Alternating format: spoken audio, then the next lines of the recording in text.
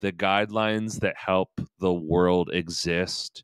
the component about not trying to prepare because there is nothing to prepare and just trusting your instinct in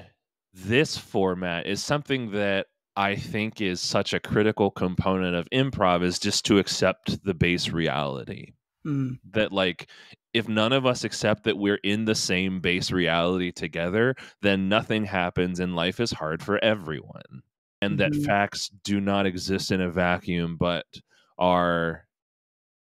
held by people who are emotional in addition to being intellectual.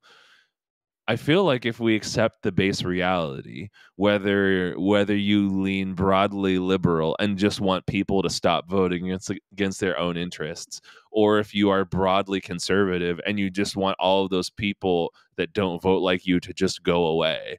Well, I suppose you could say the same thing about liberals, but my goodness, how at least we would have less excuse to keep yelling at each other if we would accept the base reality.